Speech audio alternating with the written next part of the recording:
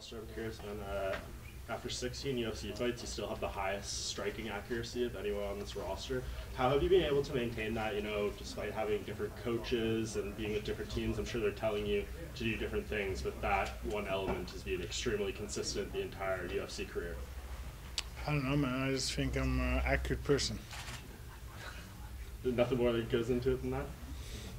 I mean, I'm sure it's just instinct that you fight the way you fight, but it's astoundingly high. It's like 8% higher than anyone else in UFC history. And usually someone that rate that high, maybe 4 or 5 fights, they take someone down, beat them up on the ground. You're doing it mostly striking.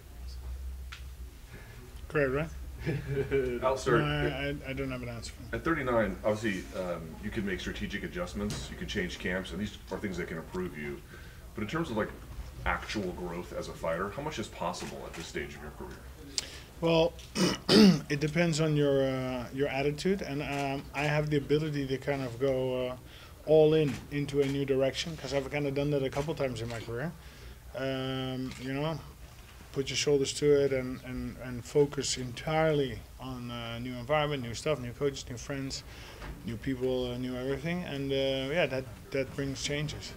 So I've done it a couple of times, so I know I can do it. Do you feel this most recent change, can you look back and say, wow, these things, whatever they might be, I can clearly tell they've gotten better? Definitely. Yeah, definitely. Every gym brings something different, but I have to say, Team Elevation is good chemistry, good technique, good everything.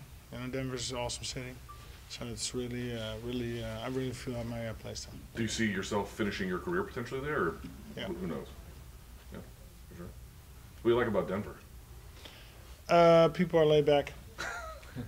No, because everywhere is different, right? Yeah. And it doesn't have to be their fault, doesn't have to be my fault, but people are very laid back. The mountains are beautiful. The elevation, of course, helps. Food is awesome. Alistair, I'm curious about whether you were following the Walt Harris situation and what your reaction to that was, and what you might say to him now if he was here. Yeah, it's awful what happened to Walt. I was following it every day. The little bits and pieces of information coming out. Usually I would go on Twitter, follow it. It's it's really bad. It's a really bad situation. It's not even. I have 3 daughters myself. So yeah, no words, right? Yeah. Anything you'd say to him if he was here right now? I would give him a hug. I mean, what can you say to Can't really say anything to them. It's awful, the situation. Did that kind of take your focus off of training for a few days, kind of throw you for a loop? Well, it changed my focus in the sense of that my opponent changed. And of course, you follow the news, but let's not forget it's not my child, it's not my relative. It's a little bit further away from me. But still, you're like, hey, shit, this stuff really happens. I went into the statistics. That stuff happens kind of often too. Right? So it's a really bad thing, and I don't know how to fix that. Yesterday you spoke of the belt still being your drive and a reason for still being here. Had things gone differently against Stipe a few years ago, do you think you'd still be competing today? I don't know.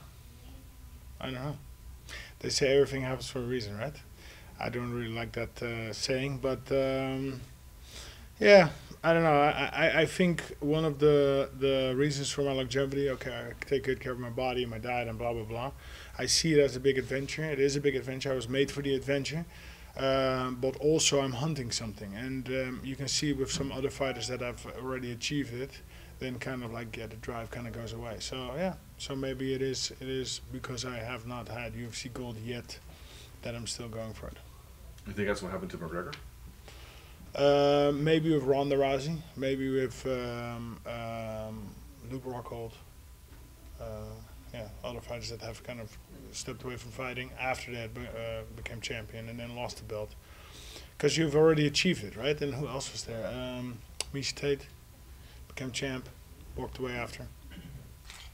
Jairzinho hasn't made a huge point of it. When I asked him about whether he thought there was any Surinamese-Dutch rivalry, he said he thought there was in this one. He said when he told people he was fighting a Dutch guy that the instructions from his relatives were to take it to him, is the polite way of putting it. Do you feel any Dutch Surinamese rivalry here? No. To me, you know, like there's a lot of Suriname people in Holland. Actually, in fact, there's more Suriname people in Holland than there are in Suriname. I kind of see them a little bit similar. When you go to Amsterdam, you're going to see a lot of Suriname people. They're a little bit different, but they're cool. They're friendly. They got great food. You know, the Dutch soccer team has always relied very heavily on Suriname soccer stars. You know, they've you know. So I just see it as kind of basically the same thing. He might see it a little bit different, but I see it as the same thing. Anything else? Okay, thank you. Thanks, Alistair. Thank you. Goed antwoord op het eindhouden. Nederlandse sokkerteam. Ja, toch.